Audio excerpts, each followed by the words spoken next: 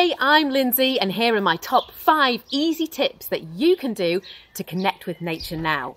1. Go on a garden safari. See how many bugs and butterflies you can find in 15 minutes. 2.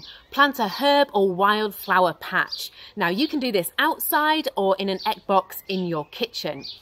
3. Go cloud gazing. This is so easy. Lie on your back, look up and see what shapes you can see. Hey, you can even do this one through a window. 4. Make a wildlife pond. Even if you put out a small bucket of water and some plants, the wildlife will come. And 5. Do a bird count. Encourage the birds in by putting out water and seed, and hey, you can even make your own fat balls. Good luck!